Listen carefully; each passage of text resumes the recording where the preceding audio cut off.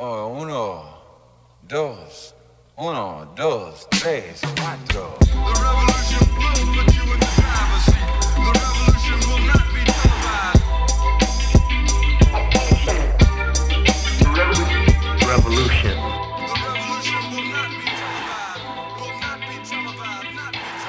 What is going on? You're listening to the best of the Visual Revolutionary podcast, showcasing some of my favorite conversations. If you're listening on YouTube, go ahead and hit that thumbs up and subscribe button, please. I got lots of video content coming very soon, but I wanted to take a chance to get some of my favorite episodes of the podcast up on this platform as well. A lot of people were reaching out telling me I was missing an audience, so here we go. I'm giving it a shot. If you're tuning in for the first time, it's a show where I get a chance to sit down with some of my favorite photographers, filmmakers, and other visual artists and hear about the journey that shaped them into the person they are today and how they established their career. Make sure to check out the show at visualrevolutionary.com. Subscribe wherever you get your podcast. Follow on Instagram and Facebook at Visual Revolutionary. It's a good place to keep up with the show. Be on the lookout for a brand new episode really soon. All right, that's it. Thanks for listening. Thanks for being fans of the show. I'll take you right to the episode. Revolution. Glen E. Friedman, thank you very much for doing the show, man. I'm, honored to have you.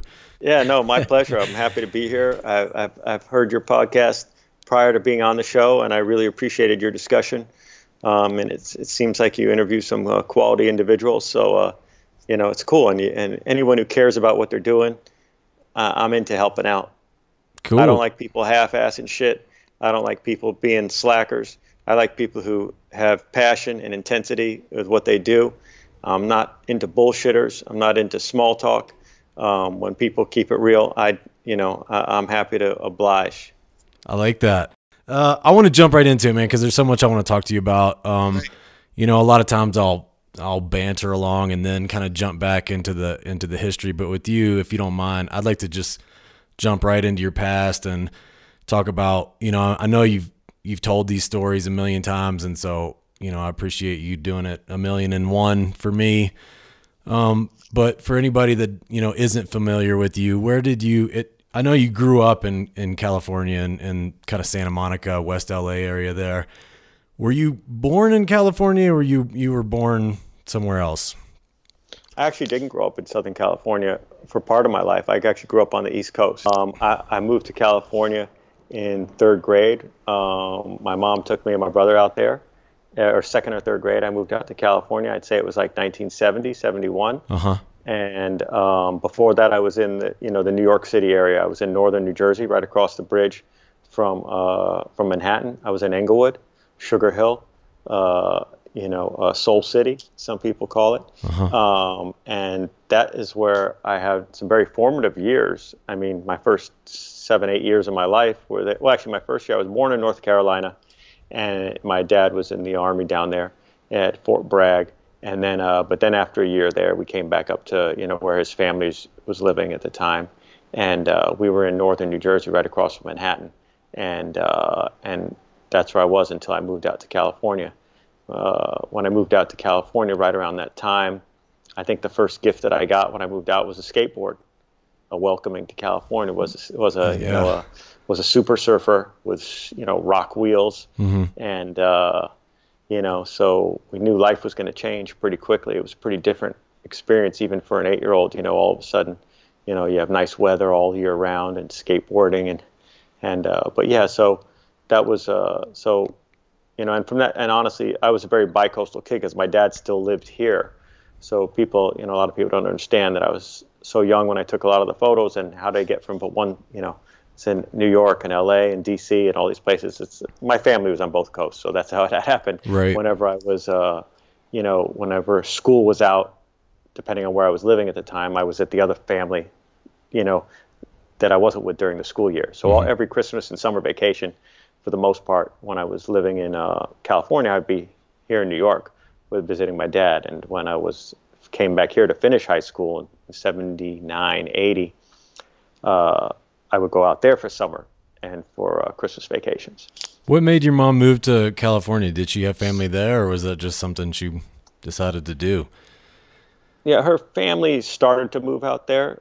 They all started on the East Coast too, but she did have family there, and she just liked it out there. She was just more her thing, and she's still there to this day. She just she's just one of those people who likes California. I know a lot of people who do. I personally am, not a big fan of sitting in a car all day to get things done.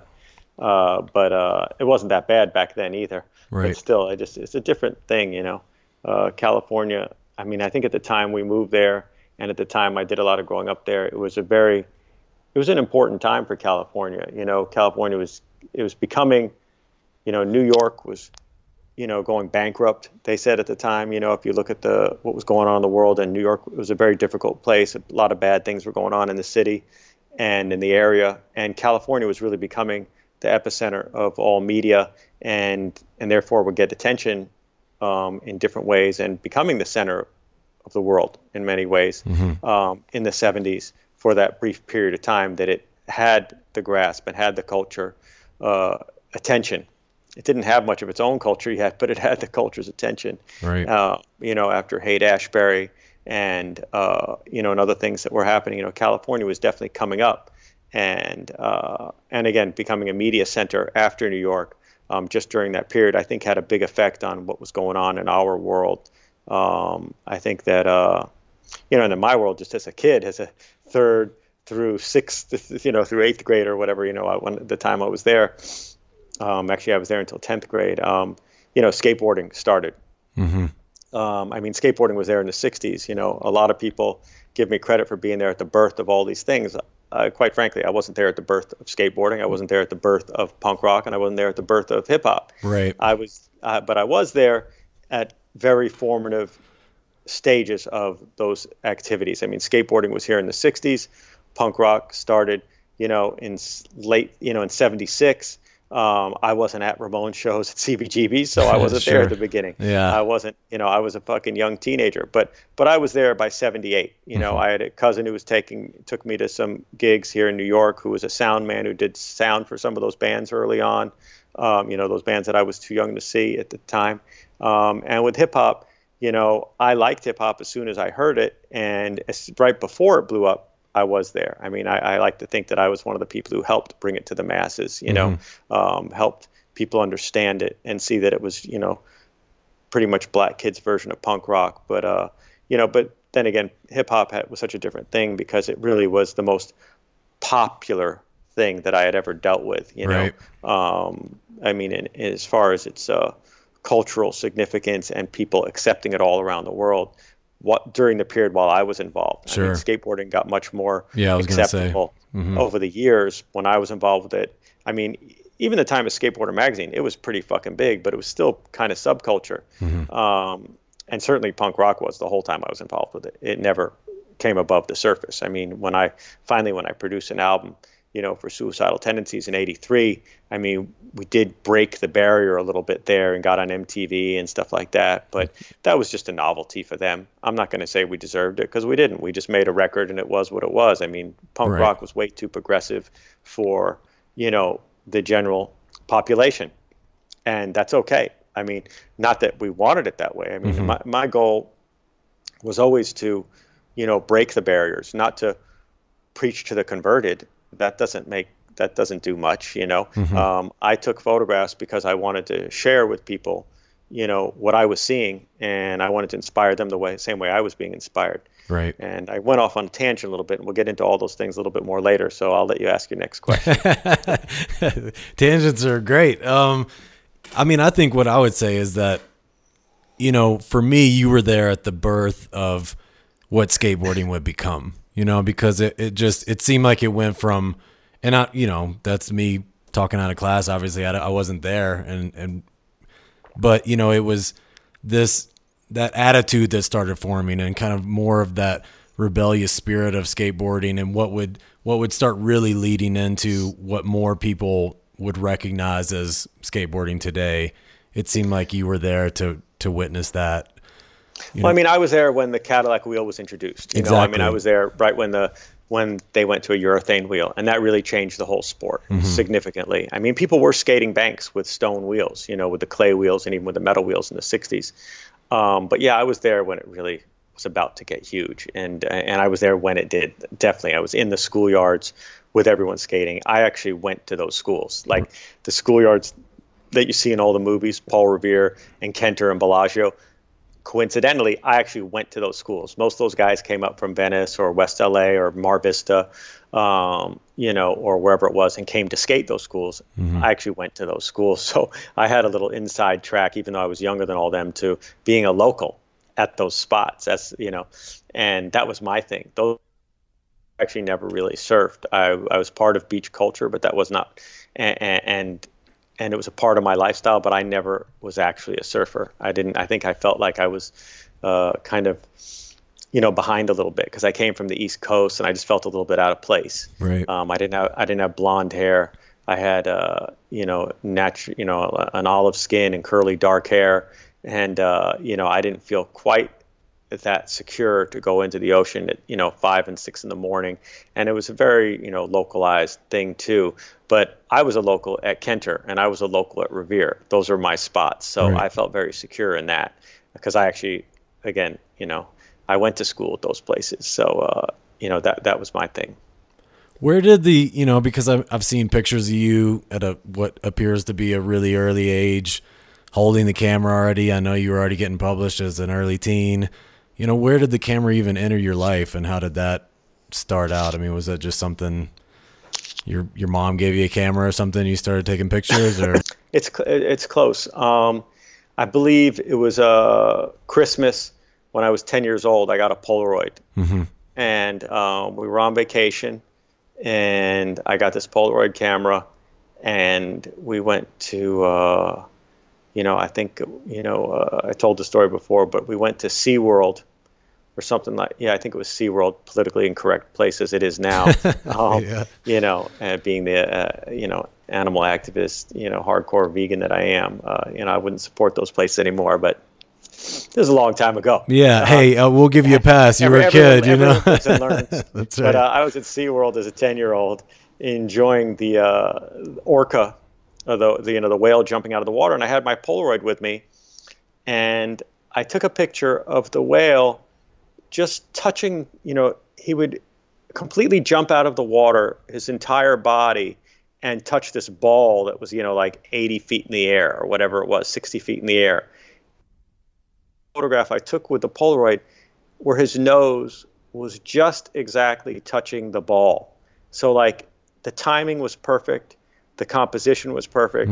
And I just said like, wow, I'm good at this. I got a picture of the whale completely out of the water, and I was just 10. And so, and I took a couple more pictures that, holiday with the Polaroid. But I thought that there was something about it that made me feel good, and capturing that moment and capturing it in the most exhilarating way at the peak of its action. And so I think that was, that was, to answer your question, that's where that came from. I mean, that's the first, the first little seed, right? That was the introduction to it. I think some years later, I think I was about 13 or 14. I took a photography class. I took a photography 1 at Paul Revere Junior High, and I had a pocket Instamatic, which for people who don't know is like a plastic camera with a plastic lens made by Kodak, and a long line of Instamatics. Instamatics were a very, how would you say it, utilitarian, a way for Kodak to make money, but a way for Kodak to put cameras within the reach of everybody. Sure, your average consumer.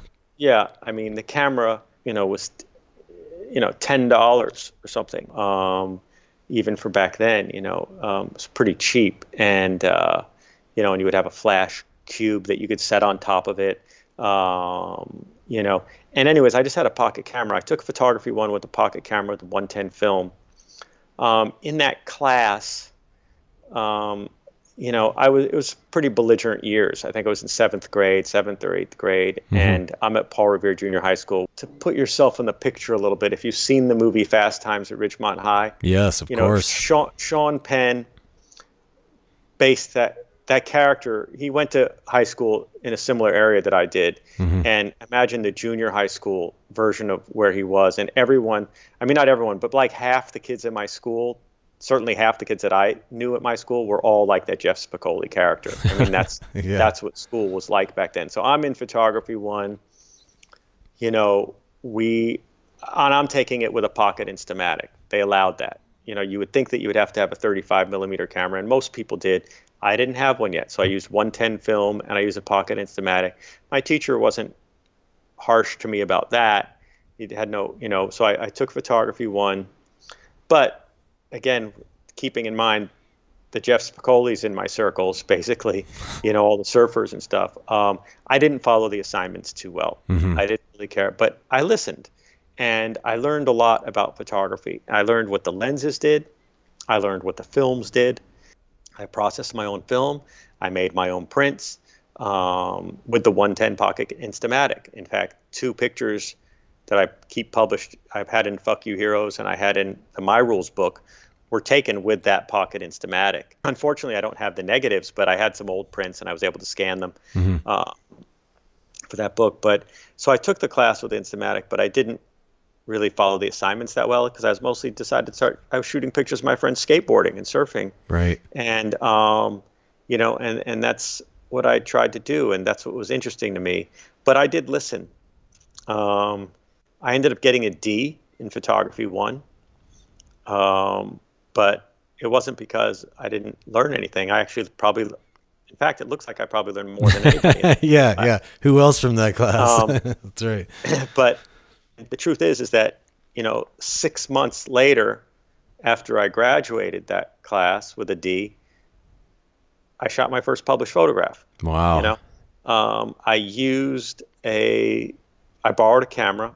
I think I actually got a 35 millimeter camera, and then it was stolen. One of my brother's friends or something stole the camera out of my house. I don't know what happened. The camera got stolen or lost. And so I never actually got to use it, maybe for more than a roll. I don't remember what happened, but I wasn't really into it that much. It didn't make that big of a deal to me. But then one day I found this pool, and I really wanted to try and I thought my abilities with the pocket Instamatic, I had a lot of confidence, and even people I would show my friends at the schoolyards the photos, and so I found this pool one day. Back then, finding a pool is like finding the first roller coaster ever with a loop. It's something very extreme and very incredible and very exciting. So I found this pool. I was lucky enough to be the one to discover it. Heard chatter at school one day. Someone's house was getting renovated and there was a pool being emptied, and I knew I really wanted to try and take some photos there and get some real photos. I'd already, believe it or not, taken pictures at Photomat and sent them to manufacturers, trying to say, like, pictures of Tony Alva, who was becoming well known. I said, here's Tony Alva riding your product. You should use these in an advertisement. Right. And I'm like 14 or 13 sending these pictures out here, and I have these little, scribbled captions on the back, speaking in the vernacular of the day. And I look back at them, and it's so funny because here's a, 7th grader with sloppy writing these things and sending them off. And, but it just didn't cut it. It's just, they were Instamatic photos. They weren't that sharp. And so when I found this pool, I finally, I asked someone if I could borrow their camera. A friend of a friend, a family friend of a friend, was a very nice person in the neighborhood and always looked out for all the kids and didn't have any kids of his own, and let me borrow his camera. He trusted me, and he let me borrow, and I asked angle lens he had. I think he had a 35 millimeter lens, or it might have been a 28, or even a 24, but probably 35. I don't remember right now. But and I said, "Could I borrow?" He let me borrow his camera, and I went to this pool. I took Jay Adams and Paul Constantino there, 2 of the original Z Boys. Were just guys that I knew. Yeah. We didn't call them Z Boys back then. They were just guys from the Zephyr team who weren't. The Zephyr team wasn't around anymore. They had just broken up. Jay was just riding independent. He was riding a Logan board and and Bennett trucks and new version of Cadillac wheels. I don't even know if he had sponsors at the moment. And Paul Constantino had just hooked up with G&S. And I took them to the pool, and I had the 35 millimeter camera, and I shot 1 roll of color slide film, which I was told was what was needed for publication. And it was the first time I ever shot color slide film. And I shot 1 roll of black and white film, which I was used to doing from photography 1, but I'd never done it with a 35 millimeter camera. But photography 1 taught me the basics. And what I tell every photographer that asks me, including my mom, who wants to really get into photography at this late age, just read the instruction manual. Yeah. Seriously, master the use of the equipment. Okay? Because if you know how to use it, then it's all up to you and your eye. Once you know how to use your equipment, it's all up to your eye, and you do what you want to do. Then the equipment is not being, you're not overwhelmed. Of your vision. It's not in the way of your vision. So I learned what focus was. I learned what aperture meant.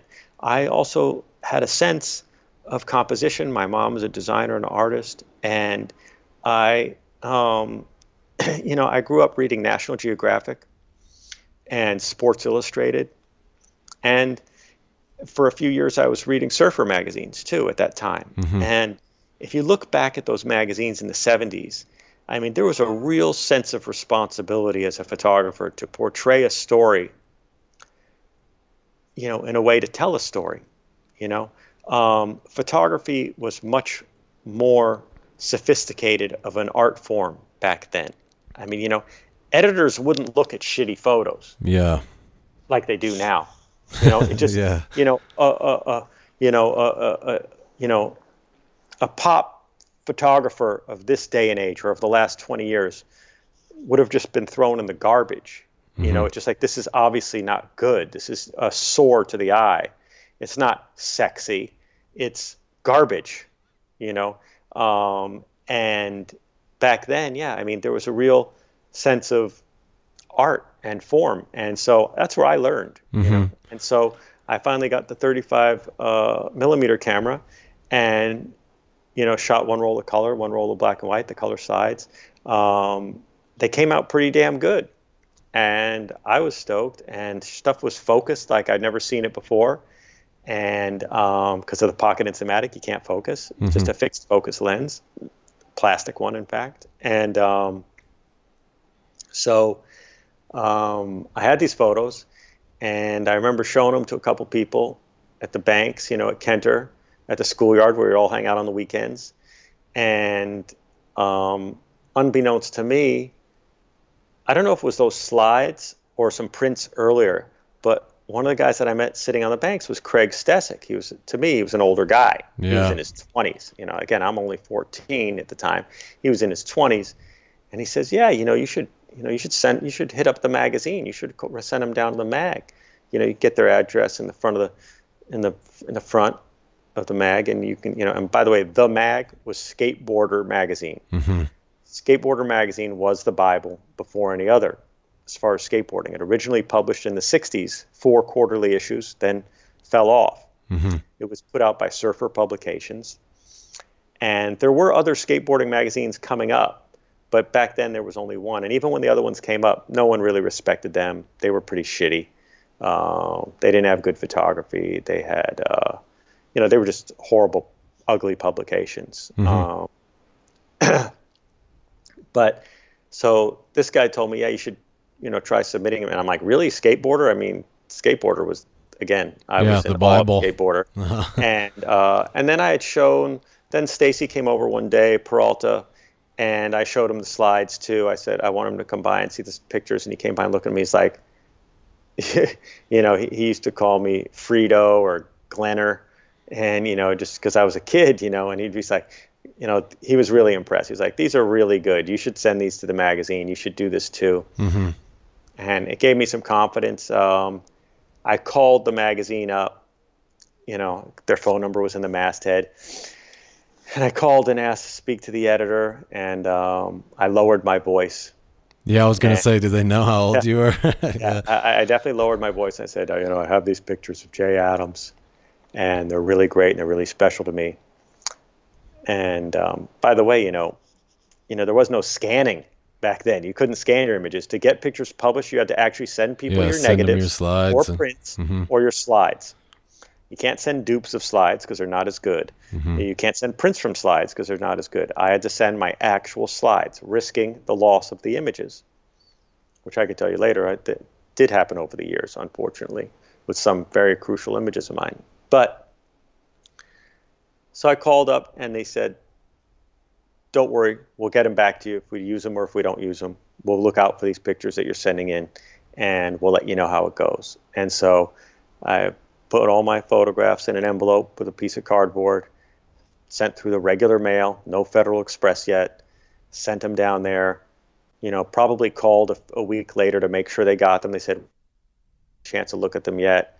We'll get back to you. Don't worry about it. I'm obviously paranoid about my shit being lost. Yeah. A couple of weeks later, a month later, I get a letter in the mail with Skateboarder magazine, writing on the, stationery. And there's a tear sheet in the envelope, with a check for $30 or $40. And I'm looking at the page and saying contest results, and there's a couple pictures on the page, and I don't see anything. And then I flip over the other side, which I thought was an advertisement, and the other side is a fucking full page of my photo. Wow. And my name is on it in the bottom right-hand corner. Yeah. I was like, holy shit. I mean, I just melted. Yeah. Well, I couldn't believe it. Like the first time I submitted a photo to the magazine, I get a full page photo with a credit, and it's a subscription ad for the magazine. Wow. Yeah.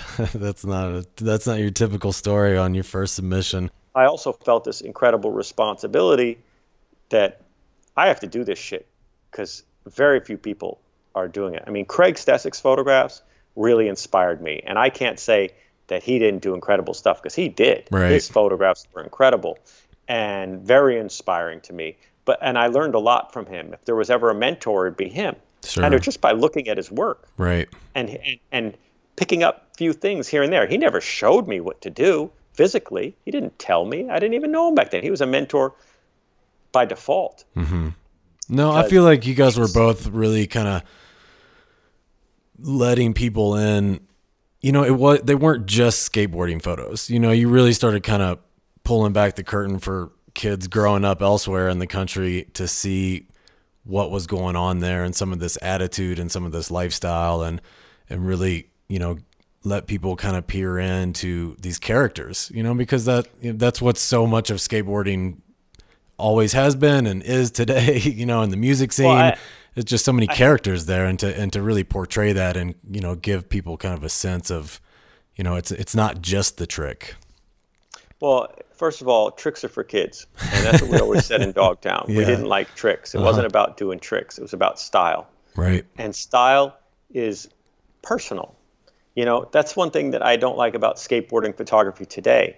There's very little personality. It's based on the tricks, but there's no personality. There's very little character, if any, because you're shooting from far away with a long, tight lens trying to get a trick, or with a fisheye all distorted and ridiculous. When I used a fisheye lens, it wasn't a novelty. It was so you could see the environment the person was skateboarding in, mm-hmm. and you could also be close to the action. End of fucking story. I'm here to fucking shoot the action that is inspiring me. Right. That's what's going down right now. And within those photographs of action, character, sure, integrity, mm-hmm.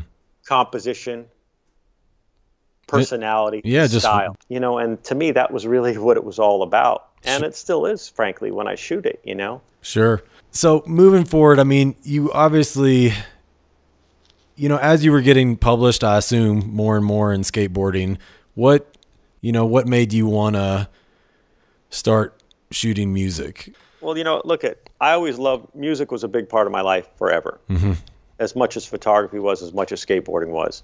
As a teenager, quite frankly, music probably helped keep me alive with skateboarding. You know what I mean? You get, you're a teenager, you're going through your things, and you get upset, you get depressed, or whatever it is that happens to you in life, and music helps you get out of that shell, right? Right. When we were kids, music was a very big part of the scene. In skateboarding, we'd be listening to Led Zeppelin and, the godforsaken now Ted Nugent, who was incredible back then. Sure, yeah. But it turned out to be a horrible human being later on. But his music had more energy mm-hmm. and was faster than anyone's. Led Zeppelin, Hendrix, early Aerosmith, this stuff was inspirational. But before that, the Beatles, Right. And lots of great music, Stevie Wonder, Isaac Hayes, there's lots of different things going on that I remember listening to as a kid, and and the Stones and whatnot. But in the heavy metal, the early days of heavy metal, that stuff was everything to us, and that was a very, very big part of the skating lifestyle. By 1978, not so much in 77, but by 78, some of us were getting tapes from friends or being invited to independent rock shows, right? In clubs. We had gone to big concerts and stuff, but as young kids, we didn't really have the opportunity to go into nightclubs, right? Right. So all of a sudden, when we started hearing this new music, you have to understand, punk rock was new. There was no such thing. When I was 14, there was no such thing as punk rock. Sure. Didn't exist. There were bands, though, like the Stooges and the Sonics and many other punk garage type, hard bands that had that spirit of punk, but it wasn't called that yet. And quite honestly, I wasn't cool enough to know about that stuff. Right.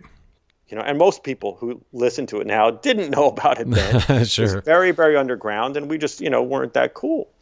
But once I was exposed to the Sex Pistols and the Ramones, more importantly, the Ramones first, because the Ramones are very poppy, and I loved the Ramones the minute I heard it. I thought the Ramones were fucking amazing. I just loved it. The Sex Pistols, when I first heard it, was I'm talking just for the first couple weeks. It took me a while to warm up to the Sex Pistols because it was just so gnarly. The screaming was just so aggressive and so gnarly. I just, but you listen to it now, it's like a great rock record. It's not even a punk record, but it's punk in its attitude, but the music is just, really straightforward. But that music was like the next level in energy and excitement, for us as skateboarders. And so it became a big part of our thing. And then we started going to shows. All of a sudden, you're at a show where you're not at fucking Madison Square Garden or the Forum. You're at the Whiskey, or at CBGB's or, at some other small venue. And you're seeing a band play within arm's reach. Right. And it's like the greatest thing you've ever seen in your life. It's like inspiring you and kicking your ass inside out. Like it's changing your life. And once again, I'm involved in this, and I'm like, I don't see any good pictures of this around. And not only that, is like, I'm going to try spreading this into skateboarding magazines. And so I start shooting pictures of my friends' bands, of other bands. And at this point, I had already been published, sure, for a couple years, 4 or 5 years. So here I am, 18 years old. I'm at shows, and I'm taking pictures. And frankly, I'm taking pictures better than anyone's seen of bands. I've cut my teeth in skateboarding. So when it comes to live photos, I'm capturing those exact most intense moments more accurately than anybody. And they look good. And for some of the musicians who had no idea, who I never met before, they see this stuff and they're like, wow, really? They're just like, never seen pictures of ourselves like this. And for a lot of other people that I happen to meet, they're like, holy shit, Glen E. Friedman from Skateboarder magazine is taking our picture of our band. Sure, yeah.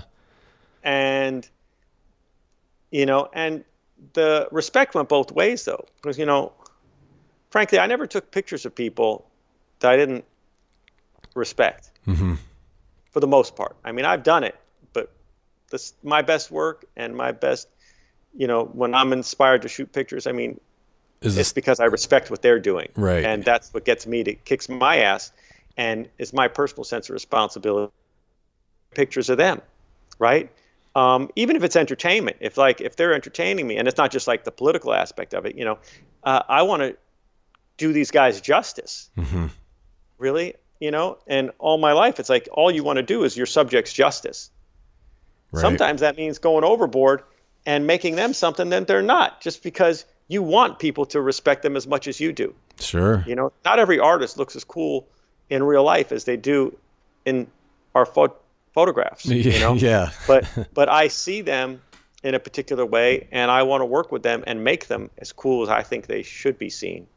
And, you know, with the music stuff, you know, having the outlet of Skateboarder magazine was one bit of help. You know, skateboarding had a down period in the late 70s. All of a sudden, after this big, huge boom, the peak magazine, actually, the peak issue of Skateboarder magazine was July 1978. At that time, it was the most popular magazine in America outside of pornography. Really? I didn't know that. The most popular magazine for the Southland Corporation, which is 7-Elevens. Sure. Okay. Being sold in, you know, 7-Elevens, which, by the way, at the time, 7-Eleven was the main, you know, mini mart type place in the country. You didn't have these, you know, now they're everywhere and there's hundreds of different, you know, places where people could buy shit. But 7-Eleven was a very big deal back then, and it was their #1 selling magazine outside of pornography. And they had over 1 million readers at that time. Wow. But after that, it started to go down because of skateboarding. There's a lot of reasons to explain why skateboarding went down. This is not a skateboarding podcast, so I'm not going to get into that. Sure. But at that time, the magazine started diversifying, and they want to start putting record reviews in, try and raise revenue through advertising, music, or whatever. And they started putting different sports in the magazine, extreme stuff. They were kind of ahead of the curve, but they did it in a really shitty way, and it eventually went out of business. But I was able to get some music reviews in there and some music photos in the skateboarding magazines. I shot pictures of Black Flag, and I talked about Black Flag and had it mentioned in Skateboarder and Skateboarders Action Now, which helped, you know, spread that word through that community like nothing else in American punk rock had before, because everything else is very underground, and Skateboarder was not. It was pretty mainstream at that time, or, you know, relatively mainstream to, you know, certainly very mainstream compared to punk rock fanzines, which were printing in the hundreds or in the thousands of copies, but not more than 1,500 or, you know, 2,000 at the most at the time. So yeah, I started shooting all those photos and the music stuff. I mean, I was inspired by it, and I was just loving it. And it was, you know, skateboarding was beginning to wane a little bit. You know, everyone was in skate parks now. It wasn't exciting with the backyard pools as much, and people liked backyard pools. And in fact, anyone would take a backyard pool over a skate park almost any day, any hardcore skateboarder. But it was just, you know, it wasn't as exciting for me. You know, all the people were wearing all the safety equipment. That takes away part of the personality of the skater. People were in skate parks. It was kind of sterile. You had all these, you know, light posts in the background of your images, and you know, it just started getting ugly, to be honest, in some ways. And I was just growing up, and music was becoming more a part of my life, and I was becoming even more politicized than I was by the music and learning stuff. And so I really thought that it was crucial, a very crucial time politically, to get very involved in the music and help try and, you know, spread that seed. You know, I mean, when I was involved in skateboarding, I really thought that it was like a savior for me. And skateboarding was this revolutionary art form activity that I wanted everyone in the world to know about. Sure. I didn't just do it to, again, like I said earlier, to preach the converted. I wanted people to see it as exciting and as exhilarating and as personal and as gratifying as it was for me. I wanted other people to understand that. I didn't just shoot for Skateboarder, by the way. That was who I was working for at the time. I was doing it for myself, number one. The magazine was an outlet. I did give some ads to some manufacturers, but I submitted photographs to Sports Illustrated. I was like, you guys got to cover this. Yeah. This is something incredible. And I would just get my pictures back. Yeah, I'm sure. With form letters, you know. Right. You know, but I tried because I wanted to spread it. You know, I wanted people to, and I was just too soon. You know, they just didn't get it yet. They could have been ahead of the curve. And the same thing with punk rock, you know. Black Flag and all those, you know, Minor Threat, Bad Brains. I sent pictures of those bands to Rolling Stone, to Cream magazine, And then when and of course it all came back, no interest whatsoever. People might not believe that now, but that's how the pictures that you see in my books, I sent to fucking magazines and got rejected. The pictures that stand as iconic images today, rejected. They were great photographs. And that's the thing that pisses me off. It doesn't even matter whether they like the band or not, but those magazines were about exposing music to, you know, on a commercial scale. When Black Flag got their record banned from major distribution, and the MCA, the distribution company, called it an anti-parent record and put one of the first stickers ever on a record. Yeah. Before parental advisory stickers. It was one of the first stickers ever put on a record, saying that this is an anti-parent record. I submitted photographs at that time. That's newsworthy. Nothing like that had ever happened before. And I submitted pictures of Black Flag to Time, Newsweek, Los Angeles Times, New York Times. I just, you know, I remember being on the floor of my bedroom, and, you know, all these envelopes laid out with all the addresses on them. I had bought a copy of each of the magazines because you couldn't look it up on the internet. You had to buy a copy of the magazine or go to the newsstand and write down the addresses and the photo editors' names or the editors' names that you thought might be interested in such a thing. And I probably had a dozen envelopes on the floor, you know, and I learned a lot of that from Black Flag too, how to, you know, get into the press and do that press stuff. And I put 8x10s, you know, a couple in each envelope with, you know, my own personal press release that I would write about why this is important and what's going on, and all that shit came back. And this is all, so this is all happening as a high school kid, basically. I think the early Black Flag minor threat stuff. The Black Flag minor threat stuff. I'm in college by that point. I'm in my first and second year in college and third year in college, early college years. I never took time off, so I went right from high school to college. So this is 1980. To 83.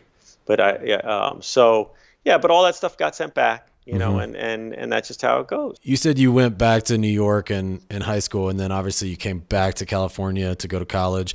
When you went to college, I mean, you know, by that point, you know, you're quote unquote professional photographer since you were a kid.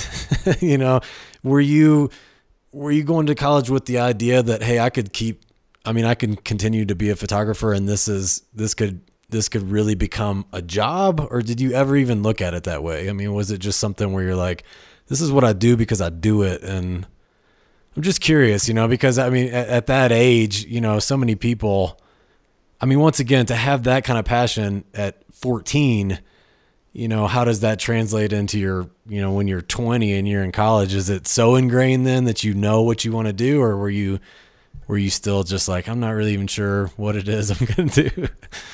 I didn't give a shit. Yeah, that's right. I was just doing what I did. And I was going to college just like any other kid. I didn't have any idea that I would be a photographer. I was already published for those years, but that's just something that I did. Right. You know, I was interested in it. I loved it. I had mastered it to some degree, but I also didn't, as much as I knew what I was doing was great, I didn't get a lot of respect for it, but I would just always do it. So, you know, it didn't really, I was in college not knowing what I was going to do, but honestly, you know, my second year in college, I went to a junior college to get up my GPA, and it was at Santa Monica College, which was my local area that I went to, you know, junior high school and started high school in, and I took photography 1 just to get my GPA up, you know, and you know, and one person recognized me in the class. There was a skater in the class, you know, a surfer, and and said, "What the fuck are you doing in here?" But I was like, I just got to get my GPA up, man. I want to go to UCLA. And I did. I ended up getting an A in the class, you know, just doing his silly assignments and just taking one, you know, on the chin, just like, you know, just be in photography 1. Let's hear what this fuck has to teach me and see. And it was so amazing to see how someone would teach photography to students. It was just like, it was really disappointing and interesting. And, you know, but you know, I got the A in the class, and most kids came up to me after the end of class to ask questions rather than the teacher. And I didn't try embarrassing the teacher, but, you know, they could see, and they didn't know I wasn't well known or anything, you know, just, you know, but within the class discussions, they could see that I had a different perspective. And I might have brought up that I was already published, and the teacher just like, furl his eyebrows at me or whatever. Yeah, great. You know, and, but yeah, in college, I actually thought that I would eventually get into filmmaking. That's what I thought I was going to get into. Okay. And I did get into UCLA finally, and I did get on the honor roll that year, after taking photography 1, just to get my GPA up. And I'd never been on the honor roll in my life, by the way. But so that was cool. And I got into UCLA, but I found UCLA it was very competitive, very disappointing, and how people weren't there to support each other, the learning process. I learned a lot of great stuff there, but it was just too competitive, and they graded on a curve a lot. And, and I took communications, and frankly, it's like, by the time I tried to get into communication major to further my, progression into maybe being into filmmaking. And they wouldn't let me in because my GPA wasn't high enough. And I'm like, I showed them my portfolio of printed work in skateboarding magazines, and I'd even produced an album that was selling, thousands of copies and on the local radio station. And they didn't see it as enough to let me into their communications major.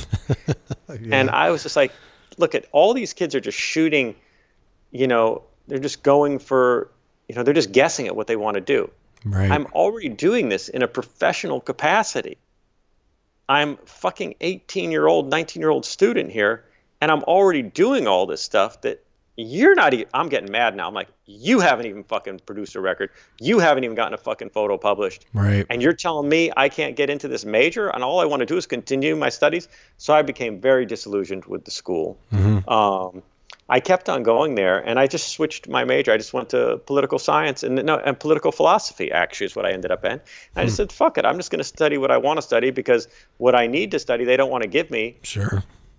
And it also made me believe that if you're a real artist, a real photographer, it's in your heart, right?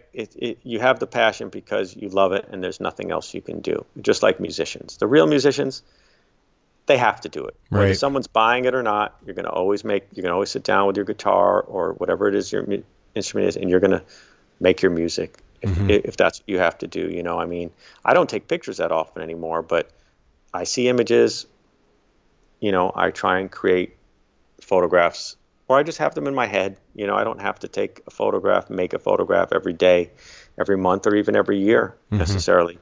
But if it's something that you love, it's you.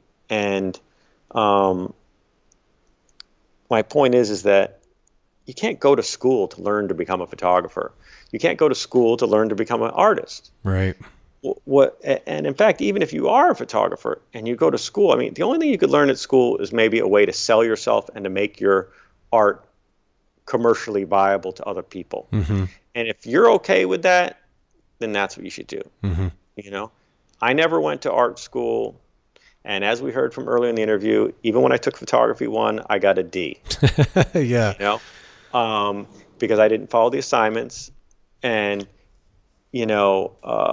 I think that art school, it's probably good to, learn techniques if you haven't learned them on your own already. Sure. Yeah. But I really feel like, and maybe save you some time from working in trial and error, because, I shoot a roll of film to this day, and you and I both know, and any film photographer knows, that we're never sure until we get the film back. Yeah, how you did. I just bought a lens on eBay last month, and I have to go shoot a roll and see how it comes out. See if the glass is in good shape, see what's going on, and see how it feels, and I didn't finish the roll. I waited about 2 or 3 weeks. I said, oh, there's this cool thing I want to shoot down in the subway. And so I finished it just, on Friday, and I got it processed. I'll pick it up tomorrow. We'll see how this shit comes out. See how the lens is and see how the thing works. And, but, it's something that, it runs through your veins, skateboarding, punk rock, and hip hop are just run through my veins. But skateboarding is where I cut my teeth. And if anyone doesn't understand this, the culture of skateboarding, that's okay. You don't have to understand it. But it is something that was very inspirational to me. And, as Ian MacKay said, skateboarding is not a sport to most practitioners. And to him, skateboarding, what it was is it gave him a window on another way of looking at the world. Absolutely. All right, let's do this, because I can't have you on the podcast and not talk about, 80s hip hop. So I just want to back up a little bit after please do. After a couple of those rants that I enjoyed. So, but I want to just ask, as far as how did the relationship with Rick Rubin and Russell Simmons, how did that even start in the first place? Well, first of all, you have to understand that to me, hip hop was just a natural progression from punk rock. Right. And punk rock was becoming, people were beginning to call it hardcore. Sure. A term that I do not like. I listened to hardcore punk rock. I didn't listen to hardcore music. Right. Although I listen to hardcore hip hop, but it's not hardcore. It's just a really corny name. To me, that genre that calls itself hardcore was lacking any melody, or very little melody and very little music. I just didn't like it. I didn't really care for hardcore. I like, Minor Threat and Black Flag and Bad Brain style punk rock. Mm-hmm. And not to say that I didn't like one or two MDC songs, and Dead Kennedy songs when they were still melodic, and a lot of great bands out there. But a lot of people, it started to get really sour. Mm-hmm. Around 84. I really was like, this music is whack, and I wasn't really liking much of it. After I had produced the Suicidal Tendencies album, things kind of started to get generic for me. And even Black Flag, they didn't go hardcore. They went some other dirge, grunge, before there was such a thing, way. And I didn't really even like that. Once Dukowski was out of the band, I wasn't really, I thought they had lost their soul. Mm-hmm. And not that there weren't some intense performers in the band and intense people, there were, but the music didn't speak to me like it once did. Right. And at that same time, hip hop started to come up. And, even while I was listening to that stuff, even while I was still doing Suicidal, I was beginning to listen to, hip hop records were coming up since even the late 70s, but really the early 80s is when I started to hear more. Like 81, I got my first hip hop tape. I had a girlfriend who actually grew up with Adam Yauch, who introduced me to, real hip hop and sent me my first cassettes from Brooklyn. And I was a big fan. Mm-hmm. I got into it right away. I remember playing, Mike Muir, Run DMC's first album, in my car while we were driving. And I'm just like, this is the shit. I was loving it, and he's looking at me like I was crazy. Yeah. Other punk people. I mean, I even remember, getting a reaction from some guy who's in a band, listening to a New York punk band, calling, leaving a message on my answering machine like, well, what's that jungle music on there, man? Aren't you a punk rocker? And I knew how to look at that person a little bit differently after that. That's right. It's kind of scary how weird people could get sometimes, and how racist people are sometimes, without knowing it. But I got into hip hop because to me it was a natural progression to punk rock. It was a progressive, radical, interesting, exciting, creative new music. Mm-hmm. And then these kids who I had known as a punk rock band, who I never took seriously as a punk rock band. I didn't care for them. I didn't think they were any good, but I knew the guys, and we had a mutual best friend who had sent me that tape. And after I quit Suicidal Tendencies as their manager, I was in school. I was just looking for stuff, and I was really getting more and more into hip hop. And I heard that the Beastie Boys were coming out to Los Angeles. Mm-hmm. And I had heard that they had made a real hip hop record, on Def Jam. They had these singles, these 12-inch singles came out, besides the crazy Cookie Puss record. And they were coming out. And so I told them when they came to I think they might have even called me. I don't remember what happened, but they didn't know anyone else in California or something like that. And when they came out to LA, we hung out. We had a great time. And I took some great photos of them because I was inspired. This was like new music, and this is my connection to the new music was the Beastie Boys, right? Because they were a punk rock band, and they knew all these guys, and in fact, they were being managed by the same guys that was managing Run DMC. This could be an interesting connection. But I hung out with the Beastie Boys, and in fact, Rick Rubin went off the road for a while. They were working on the Crush Groove movie, and Russell was not in town, and in fact, I used Russell's backstage passes when they were opening for Madonna in L.A. Yeah, I think I didn't know Russell and Rick yet, and we just had a blast when they were in town with the Madonna tour, and they were just booed and hated, and it was just it was crazy. But we just goofed on all the celebrities there. I took all these photos then with the celebrities. The goal was really the publicist at the time of Rush Management. At the time, had asked me. They said, "We really need a picture of the Beastie Boys with Madonna. Could you please get it for us?" And and that was the assignment of sorts. But in the meantime, I was stoked that these guys made a really good rap record. The Rock Hard record at the time was very cool. And so I just wanted to shoot pictures of them. Mm-hmm. And I wanted to shoot great pictures of them because I was inspired by what they were doing. And so we drove around. I took them to, different locations that I thought might be cool. And I just showed them around LA. They had never been to LA. And we took all those goofy pictures with all the celebrities. Because frankly, when I met Donna, they had already known her. They'd been on the road with her. And she just thought they were just crazy. Yeah.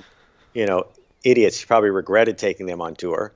Because she really wanted Run DMC, and then she couldn't get them. Then she tried getting the Fat Boys, couldn't get them. They gave her the Beastie Boys. Right. The Beasties came to town. I got them on Rodney Bingenheimer's radio show. He liked them as a punk rock band. He would not touch their hip hop stuff.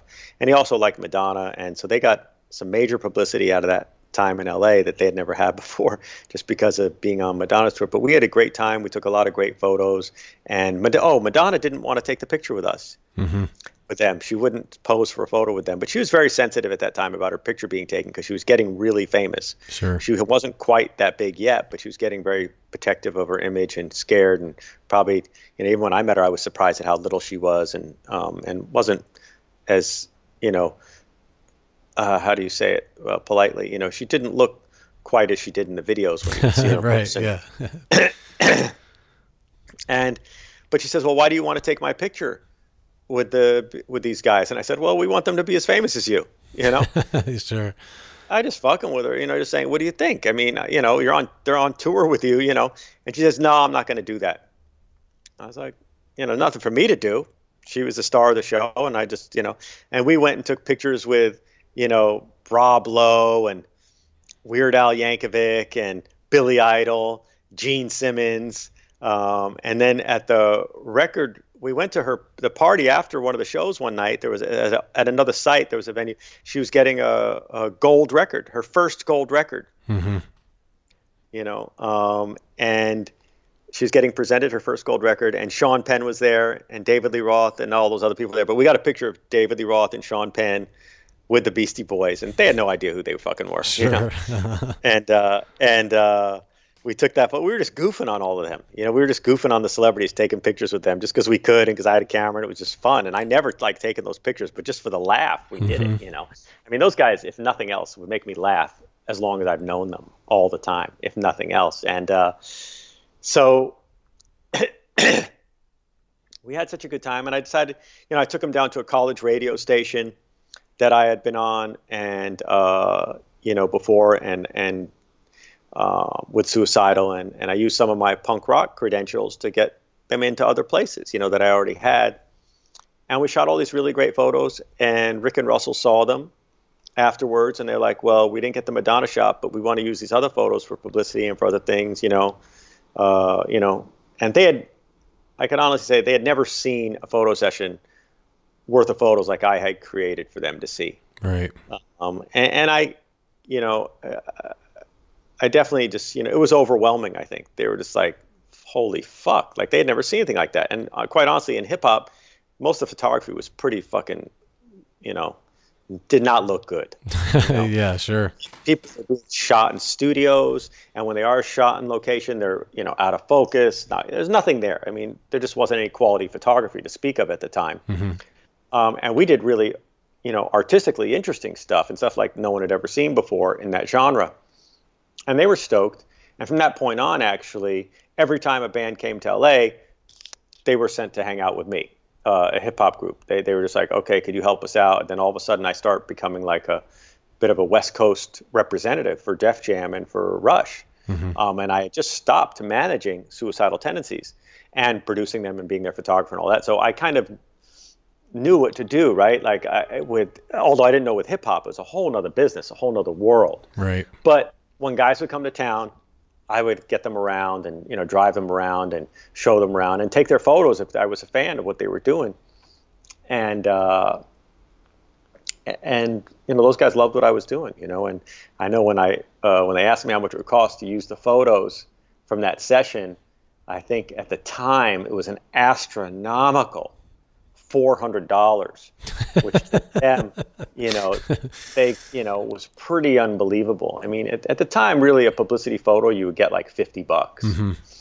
You know, an average person back in '85 would get like $50 for a publicity photo, and you know, but they had a lot of photos there, and that's how I came up with the price I did, and it wasn't unreasonable. I've been taking photographs for a lot of years now already, and it didn't, you know, it wasn't nothing. I wasn't asking anything astronomical, but they're just used to getting shit for free and not paying for any quality. And so, you know, I think that also demanded some respect from them because everything in their world was about money. And not in my world. I was coming from punk rock world. I was just trying to just get what was fair, as I always have and always do. Finally, they came out with Run DMC on the Fresh Fest tour, Russell and Rick. And they had already been seeing my photos. We'd already been talking a lot on the phone. I had helped some of their bands. I'd helped Curtis Blow. I'd helped Dr. Jekyll and Mr. Hyde. And I'd helped, the Beasties maybe another time. And UTFO was an affiliated group, but not with their label. I had shot pictures with. And they came out on that tour, I think it was '85. And we finally met in person. And we all just hit it off, just like brothers. Yeah. We were just best friends practically from the day we met. We just, you know, Rick was into punk rock. He knew my stuff. He had my Rules fanzine that I put out in '82. He knew who I was. I didn't know who he was yet. He wasn't anyone yet. And but we all had an admiration and respect for each other, just because of what Rick was doing with them and what he was doing with Run DMC and what Russell had done with Run DMC. You know, and we just all got along great. We just, you know, the thing that tied us really all together is that we all loved music. We just loved it and just lived for it. I mean, every day we were just into the records. We would be in the car listening to loud records and just having a good time. And that's what brought us together. You know? Yeah. Is that when, you know, do you think that kind of marked and I don't want to, because I'm sure, I don't want to pretend like I know you, but just from talking to you for a little while now and you know, what I do know about you, I'm sure you probably shun away from the term career, but is that when it started becoming a little more serious for you as far as like more money coming? Because that was, you know, even though that was early hip hop, I mean, you were dealing with people that suddenly probably had more money than you were used to in the punk world, you know, that just never. It's a very accurate you know, in skateboarding, I made a little money off of the skate photographs. But yeah, nothing, you know, to write home about. I mean, well, actually, it was something to write home about. It was good. I mean, as a 16-year-old, I think I got a check one month for like $1,500. Yeah, was, huge. You know, it's a lot of money in 1978. You know, and I had actually run away from home to take some of those photos that month that I got that check. So, I mean, you know, it all worked out really. It showed me that I was doing the right thing. But once hip hop came along, it was the first thing that I had done that was being commercially recognized around the world immediately. I mean, Skateboarder magazine was distributed around the world, but it wasn't like music, you know.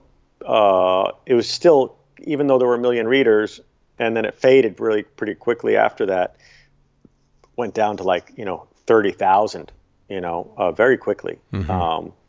in a matter of years. The hip hop thing was a real phenomenon. I mean, like none of the others at the time. They all became bigger later after the fact. Yeah. But when I was involved at the time, yeah, but when you look at the reality of it, yeah, they weren't very big. And so hip hop, yeah, we started talking. It was real money. And even though I hadn't quite figured out, look, I've been doing my own business since I was 14. I've never had a manager to this day. Crazy. So I've learned a lot of stuff. And I've had to deal with a lot of bullshit, and people still try and fuck with me to this day. People want to learn about business and how you do it, and people have managers and this and that.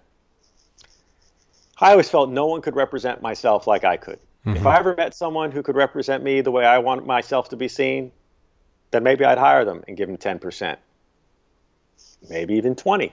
Right. But I've never needed it. The only case I might need it is, if anyone has any contacts out at, at Pentex, since you're out in Colorado, I would like someone to make me a proper introduction there and let them know who the fuck I am and what the fuck I do. And then maybe they want to do some work with me since I've been supporting and using their equipment over all these years. Absolutely. That's about as blatant commercialism as I'll get. All right. For this podcast. But still, I still buy my own stuff. I still get equipment on eBay and stuff like that. But to get back to the point, not having a manager, doing all my own business, I would take cues from other people. I would ask magazine editors what they thought, and and guys who had other experience in the industry. And occasionally I would run into cool people at the record labels, and they would tell me, well, this is what you could charge. This is what we have in the budget. And I did that in my 20s. I said, and then eventually in my 30s, I was like, well, this is what the budget needs to be. Right. I wouldn't just accept what was in the budget. I'd say, well, I need this much. They'd say, well, that's not in the budget. I said, well, then, you got to get it in the budget then. Work it out. Make it happen. And years later, I learned even more. It depends on who you are, Absolutely. But starting to work with major record labels, that's kind of getting to what you're talking about. Sure. Yes. I had never worked with major record labels before, other than it was close, with the Go-Go's and a couple punk bands were getting signed, but never really up there. Hip hop was making money. They were selling tens of thousands of albums. And yeah, by the time I was, I'm trying to think how old I was. I think I was 27 years old. I was able to put a down payment on a condo. And that's what I did. I was making decent money. And, but again, being frugal like I wasn't whining and dining. I was eating $2.95 soy burger dinners, down at Dojos but I had a nice place. That's when I moved from, LA back to New York permanently, was in 87. And, and at the urging of Russell and Rick, yeah, you should come back. Do you think the way you approached a lot, especially when I look at like some of the early Beastie Boy stuff and the Run DMC, like it seems like you were definitely bringing that skateboard influence with the real wide angle lenses and like, really approaching close up, shooting from the ground a lot of times. Was that something you were doing consciously, you think, or you think it just kind of worked its way in because that you were used to shooting that way? The Beastie Boys were skateboarders, first of all, okay? So, at least two of them, the fisheye lens when I first met them was something that I was still using. And the thing is, a fisheye lens used properly is good. Used as a gimmick is not good, I don't think I ever shot Run DMC with a fisheye lens. Right. Maybe a couple of maybe once I did. I very rarely shot a punk rock band with a fisheye lens. The Salad Days photo, yes. Black Flag at the party, yes. It's because I was in, there was a reason for that. The same reason I used it for skateboarding is to be close, but to also show the environment. Yeah, that's what I was kind of getting at. You look at the cover of Salad Days, right? Of the infamous, Minor Threat photo on the porch. People don't say that's a fisheye. That's not the first thing they see. Sure. They actually, most people, unless you're a photographer, don't even know that it's a fisheye lens that took that photograph. And that is good. What you could understand, Rick, and I think what speaks to you is that from the skateboarding days, you see some of that in my punk rock and hip hop stuff too. What you see there is my devotion to the subject and their own personal character. Sure. And their integrity. And that's what you see in the pictures. Doesn't matter what equipment I'm using. Occasionally I will, that same fisheye lens that I used to catch Tony Alva in the dog bowl doing the first frontside air is the same lens that I used to catch, to create the image of Minor Threat on the steps in front of Discord House. And was that I used, quite frankly, when I created Yo Bumrush the Show for Public Enemy's first album cover. Same lens, 17 millimeter SMC A Takamar glass Pentex lens. An incredibly good lens, but I didn't use it because it was a fisheye. I used it because it's what I saw to best portray that moment. Yeah, that's right? That's what I was kind of getting at, was that it seemed like instead of, because you would see old rock portraits or whatever, and people had the tendency to push in. It was all about the artist, and I just felt like because you did have a history of skateboarding, and in skateboarding, not only is it about the character, it's about the location. You seem to, even when you shot music, the location seemed to really matter to you, and it makes sense when you look at the photo. You're like, oh, I see what he's trying to do here. I feel like you're telling as much of, you're trying to tell some of the story of the artist with the location, and there wasn't entirely accurate observation you have made, because one of the things I thought was very important, particularly to hip hop, was the environment in which it was happening. Right. And one of my biggest rebellious acts towards photography in that art form of hip hop was to take it out of the studio. Most photographers would not go into the neighborhood where it was happening, or would not go to the venues where it was happening, and would shoot people in the studio. Later on, people did get out there and they did venture and do stuff, but to me, it was all about the environment. Right. It was all about the environment and expressing, and because hip hop was so much about your surrounding, how could you not show what was helping to create these lyrics in the photographs? To shoot, quite frankly, a hip hop artist in a studio is a travesty. Yeah, I agree. Because the environment in which that art form is so vibrant and so incredible and so culturally significant that to shoot it in a studio, it just makes no sense at all. Now, I have shot one hip hop artist in the studio at his recommendation, after we had done several album covers already. It was like, or record covers, Ice-T had a particular idea that we needed to do in the studio. Okay, we did it. So I'm not going to say I never worked in the studios, but the amount of time that I've worked in a studio in my life, I can count on one hand. Yeah, no, that's great. I know you shoot a lot less these days. Did you start to get burn out on photography at all, or did you start to get less inspired on what it was you were originally passionate about shooting? I've never been burnt out on photography. I fucking love photography, and every time a camera's in my hands, I feel good. But I have not been as inspired in the last 20 years to shoot, to make photographs like I was. I am sometimes, and when I am, I go and do it. And I fucking love it when I'm doing it. And I need to remember that more often. But honestly, I work mostly with my archive, and I'm very proud, and I love my archive, and I love the photographs that I created when I was young. And I enjoy some of the pictures that I created last month. Sure. But I don't do it as often, and I don't see. There is a need in some ways, but there's less of an appreciation, and there's so many people doing things these days. Yeah. That certainly I had another humbling, great compliment paid to me by one of the artists I shot many years ago, and he said. I said, well, yeah, but there's so many people here shooting. He says, yeah, but that's not you, Glenn. That's not they're not going to create a Glen E. Friedman photograph. And I was like, wow. I couldn't believe that this person said that. And that was really nice. But it's like, but I'm also just not as inspired sometimes to do it. I know I could do it when I want to. Most of the time I could do it. And I hold that in my pocket. But it's just, there's so much going on, and it doesn't have the impact of what it did. But if I felt that I could do something that was as extraordinary as it was when I was doing it before, I would certainly be doing it again.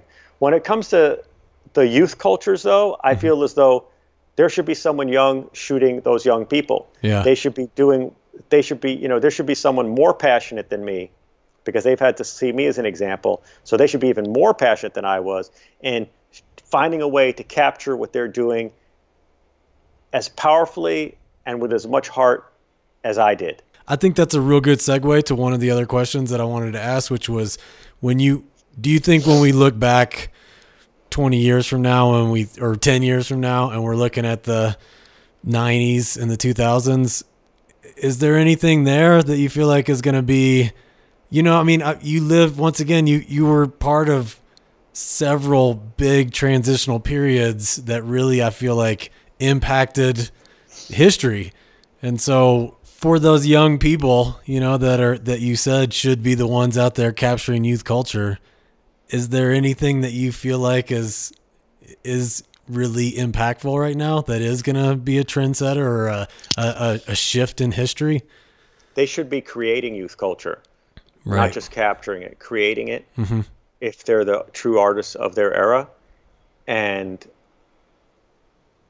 because of the nature of communications, because of the nature of the art form and media nowadays, I don't know if I hope that there's something out there that's going to be as impactful, as important for youth today as there was for us back then. Right. But everything now, for the most part, I'm generalizing, is so commodified. It is so second nature to sell things, to package things, to make them content before they've even become anything. Right. You could have a blog and have more impact now than Skateboarder magazine did in 1978. You certainly have as many followers if it's something special. But the problem is that there's so many different outlets. The intense information is being spread so amongst so many different mediums, right? Right. And it's really getting watered down because people need new stuff every day. When I took my first picture for Skateboarder magazine, it was the only skateboarding magazine there was at that moment. Right. In the world. Yeah, that's nuts. Yeah. It was coming out bi-monthly. Right. The photograph wasn't seen until 6 months after I took it. Yeah. I took the photo in September or October of 1976. It was published in a magazine that came out in January of 77. It was on the newsstands until April of 77. Right. So, and that's why the magazines, there was no video to speak of. Sure. They had people would make films, but there was no way to distribute that to anybody. Period. You could make a film with a Super 8 camera. No one would see it except for you and your friends, and if you had a projector. Right. How about that? Yeah. In your fucking house. So that had so much impact then. The magazine, that's why the magazine became a Bible. Just like the Bible, it was the only book around. That's why everyone fucking read it and believed that bullshit. Yeah. Okay? Because there was no other thing. And Skateboarder was very similar. Right. Craig Stesick would write stories, with incredible embellishments. And everyone, it was based in some truth, but there was some embellishing, and it, made everyone a legend. Right. But everyone around the country, as you could see by the documentary, it inspired many, many people. But the reason skateboarders traditionally were this group from California, because you didn't see what was going on. The epicenter was there for years because there was no other way. People would see the magazine around the world. 6 months later, they get inspired by the photographs of what we were doing 6 months before. So they were naturally 6 months behind. Right. until the media started catching up and things came out quicker. And then Skateboarder, within 6 months, Skateboarder became a monthly. Mm-hmm. But even then, a fucking monthly. We're looking at the barracks and all these websites. There's shit on every fucking hour. Yeah. You know what I mean? New shit every hour. Shit just happened yesterday. I put it on. I took a picture of Tony Alva yesterday. We're certainly not on the cutting edge of anything. Right. Other than, but. Yeah, it's forgotten. 2 hours later, I got it on Instagram. Yeah. Mm-hmm. I'm just saying, so, things you used to sit at home and read a magazine and marinate in this shit for a fucking month before the next magazine. It had a profound influence on the youth lifestyle. Mm-hmm. So did records. We would listen to a record because a new record wouldn't come out that often. Right. And when it did, when it was a good one, the good ones were far and few between. Every record that came out wasn't great. Sure. Every band that I saw wasn't great. Most bands sucked. I took pictures of the bands that I liked. Mm-hmm. Some bands I wanted to take pictures of, I never got a chance to take pictures of too, Yeah. But most of what I wanted to do, I did. Not everything, not in skateboarding, mm-hmm. not in punk rock, and not even in hip hop. Yeah. But hey, look, it only goes to validate your taste that if you were only shooting the things that you really liked and thought were good, you got good taste. It worked out. You were right.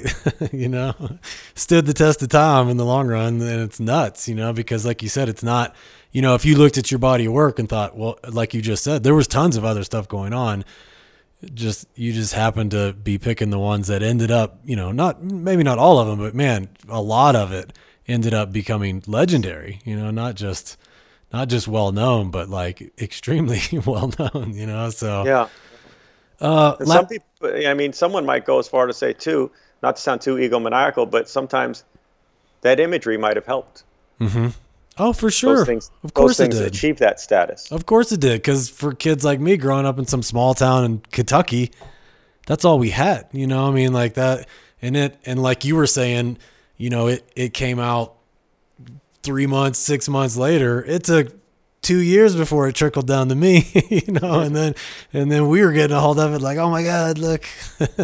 Yeah. All right. Last question. I like to end the show usually by saying, what advice do you give to young people coming up? But I think for you, I want to say it like this, because we got a lot of young listeners. We got a lot of veterans that listen to the show too, but we've got a lot of and I also think we touched upon that a little bit earlier. We did yeah. For sure. And so I think for you, I'd like to end it by just saying, do you have closing statements towards our younger listeners, and take it from there? I think that if it's in your heart, you'll find a way to do it. As soon as you have to depend on it for a way to live, it gets polluted, mm-hmm. And it's not as pure. If you could separate what you love from what you have to do to survive, to make a living, if it's not what you're loving, then do that. Mm-hmm. Separate them. Try not to make them mix too much, because you don't want to, water down what's in your heart, because your true heart of hearts, your true passion, I think, if you are a true artist, will show up in the work. Mm-hmm. And when it's lacking, it will be absent from the work. If you're just a photographer who is just there to take pictures, not create pictures, but just to take them, mm-hmm. and to take advice from art directors and editors and stuff like that, and don't have enough, and don't really care about that, then that's fine too. That's what you do. You're a cog in the wheel that's necessary for it to run. Mm-hmm.